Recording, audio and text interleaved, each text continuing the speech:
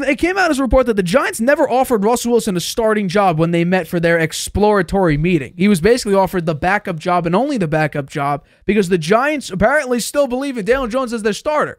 But we also heard apparently Joe Schoen and Brian Daboll are completely done with Daniel Jones. John Schneider, the GM of the Seattle Seahawks, wanted to re-sign Drew Lock, who is now the backup of the Giants. But apparently he was told that Drew Lock went to the Giants because he had an opportunity to compete for the starting job.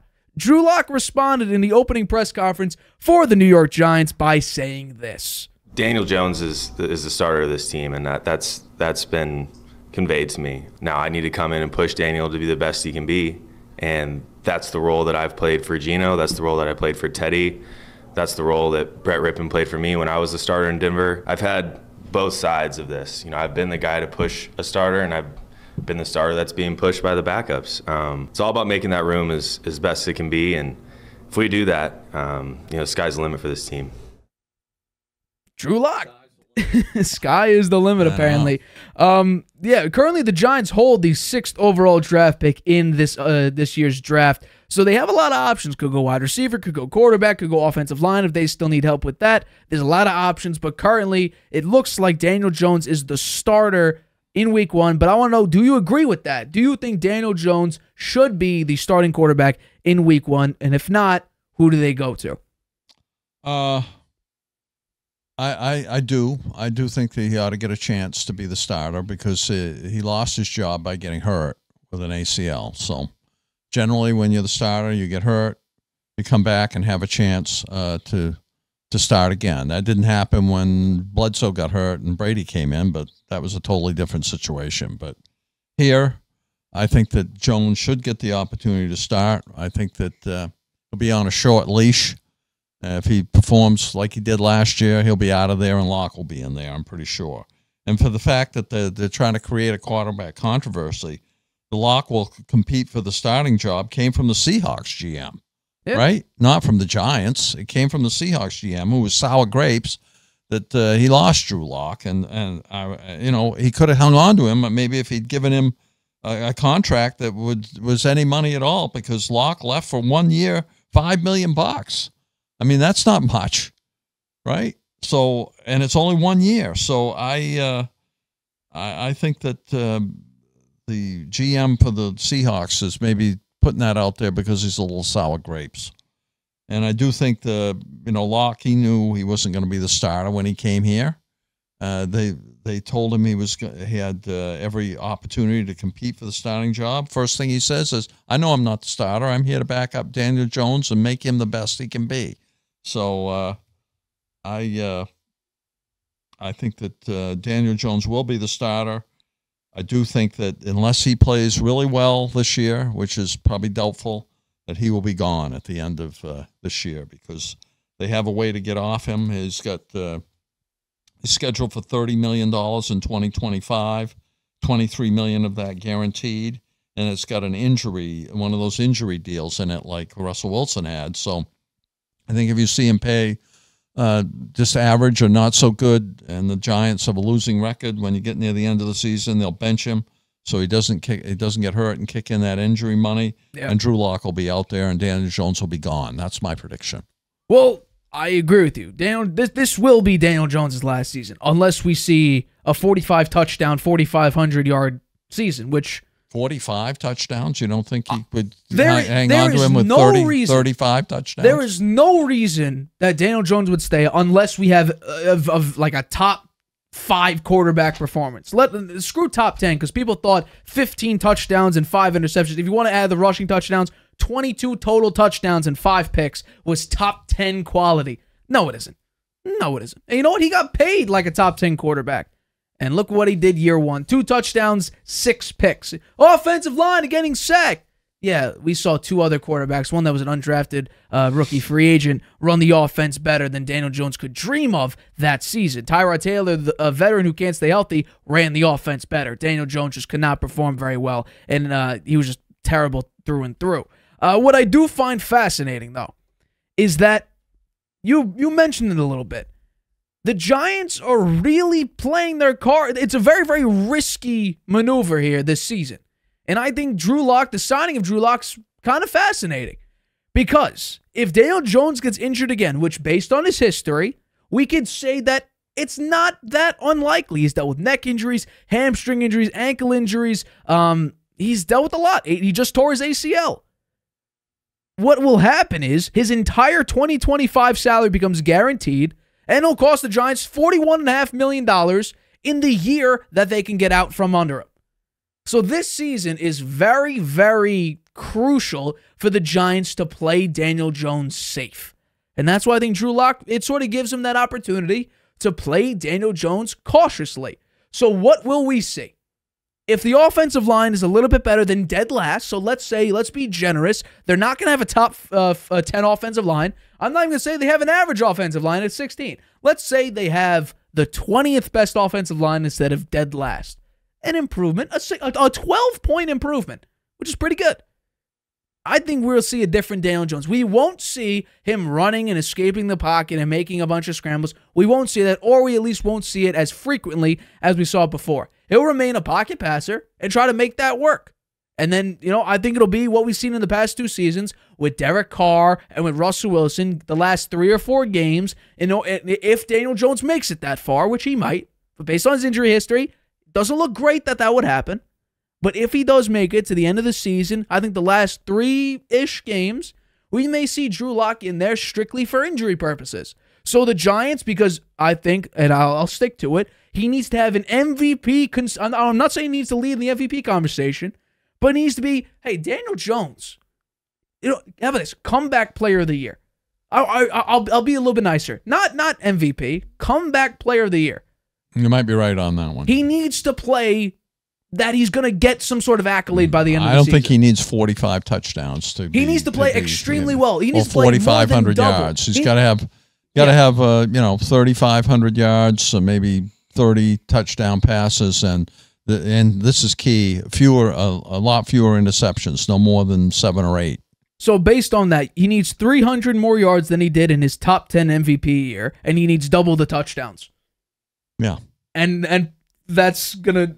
I think that they'll hang on to him for another year. Do you think that's possible though? Because I for sure don't. I don't think so. I don't think so because in order for him to have a good year, the year before last, Saquon Barkley had a fantastic year, and they don't have that this year. They have Devin Singletary, and he's not the same back as Saquon Barkley for sure.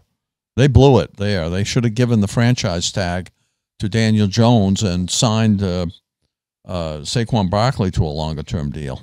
It would have been a lot better. Then they would have been off Daniel Jones. They would have had the money to go out and compete for one of the other free agent quarterbacks. Well, not only that, currently, let's say Daniel Jones finishes out the season, and let's just say based on the 17-game average, he went 1-5. So he wins, 2.5, 3 games by the end of the season, give or take? That's 6 games times it by 3. Yeah, he wins 3 games. That's the number 1 overall pick in the draft. It might be number 2. The Panthers, their record, I believe, was 2-15, which they have the number 1 overall pick, get the top quarterback, and go 2-15. So they would have the number 2 overall pick in this year's draft if Daniel Jones just continued the trend that he had this past season.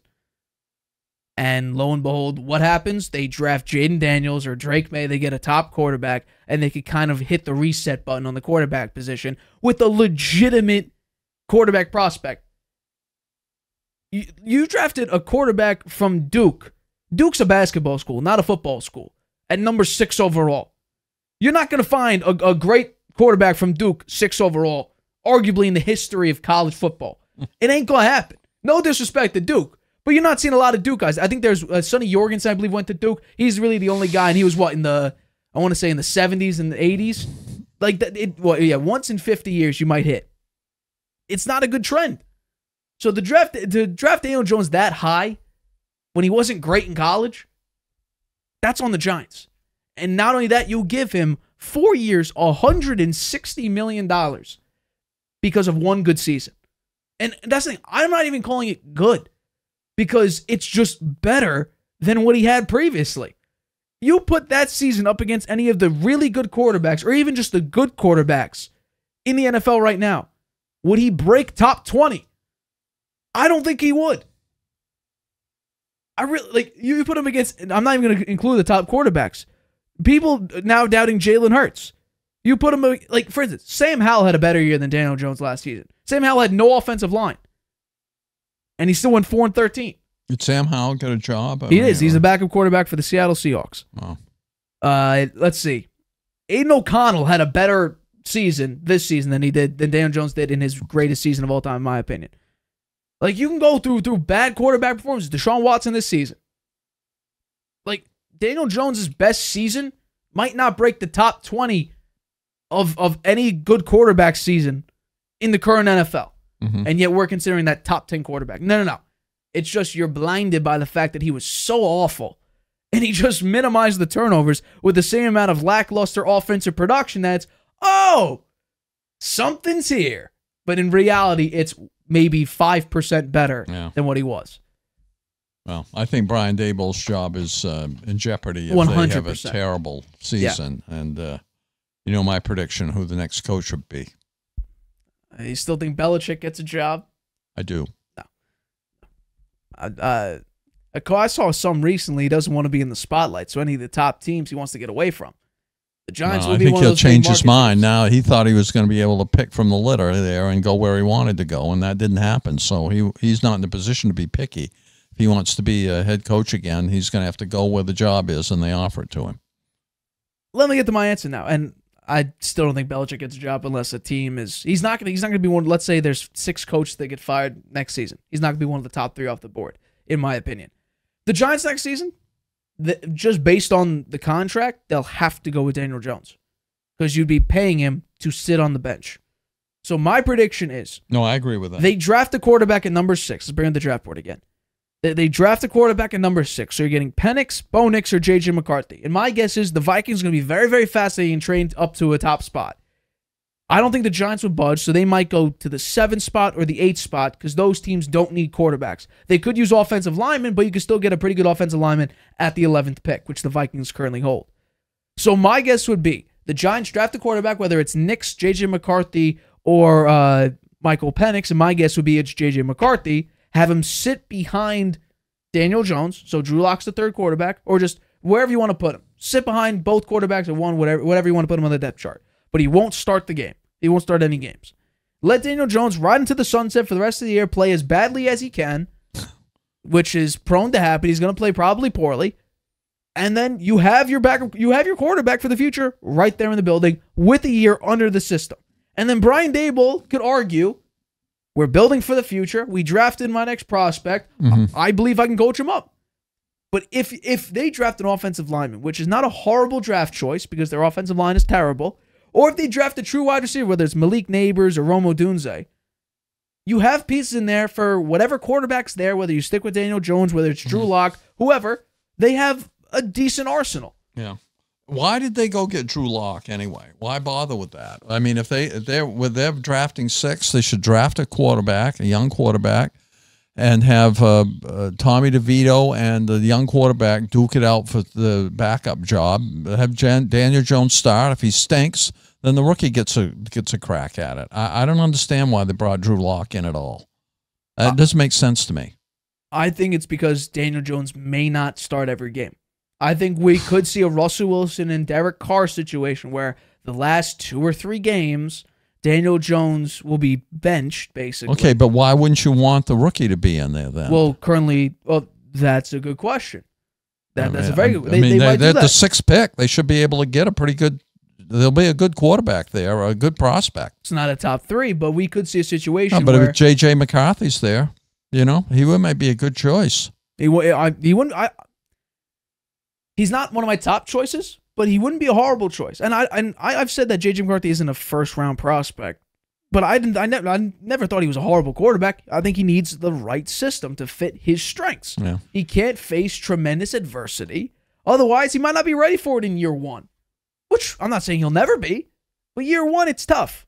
It is tough when you just came off of winning and a great culture. If you're going to be a franchise quarterback, a lot of the franchise ones got playing time in their rookie year. Yeah. And I don't know why I got Drew Lock there. I see him as a 3rd wheel if you're going to draft a quarterback. I think that's it's a good question of what if they don't. I think if I'm who else would they draft? I mean, who's going to be great that's there with all these quarterbacks that look good in this draft, Right. who would you take over a quarterback if you're the Giants when you have big quarterback issues? Well, it would be an offensive lineman or a wide receiver. You could go Joe Alt, Maybe an offensive lineman. They're Malik terrible Neighbors, at offensive Romo line. Dunze. I think it would probably be, and my guess would be, you're probably going to get an offensive lineman before you get a wide receiver. I could be completely wrong. Their offensive line isn't bad, but the fact that you still have Evan Neal there, and Neal was horrible, you either need to move him into a guard position, which he's a little bit better at, he can get more help there, or you just bench him because he was one of the worst offensive linemen last season. He was Big disappointment. Massive disappointment. So I like your center. John Michael Schmitz is a good center. Andrew Thomas, he's their best offensive lineman easily by far. You did get a couple pieces. Aaron Stinney, who used to play for the Tampa Bay Buccaneers. John Runyon. You also got Jermaine Illuminor. I believe he played for the Patriots, if I'm not mistaken. He was there early in his career. He played for the Raiders as well. You got a couple pieces. Question is, though, how are they going to play? You drafted Andrew Thomas high, and it took him a whole year and a half kind of to get to where he is now. So my guess would be, just based on the contract you're paying Daniel Jones to play, you're going to start him. Yeah, you're going to start him.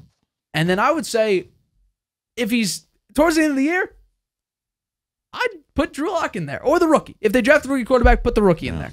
I don't know why they went and got Drew Lock. Doesn't make sense to me. Could be because they don't trust Daniel Jones. I think they're showing their hand a little bit with Drew Lock. Now, I'm not saying Drew Lock's a starting quarterback in the NFL. He's a perfectly fine backup. But he did go in and lead a comeback drive against the Philadelphia Eagles. My thought is, if Daniel Jones is a bust early in the year and you want to bench him, you'd be better off with a rookie that was a high draft pick that has potential to be a franchise quarterback. Get him out there and get him some experience, and you'll still wind up, probably won't win many games because he's going to make mistakes, and he's a rookie. And then you wind up with another high draft pick next year. I think with Daniel Jones anyway, you're going to end up with a high pick if you start him. That's why I said, you draft an offensive lineman, you draft a receiver, let Daniel Jones play. If he sucks, which he's prone to do, you're going to have a top 10 pick anyway. Go ahead and get another receiver, or rather go get a quarterback. Quinn Ewers, Shedeur Sanders.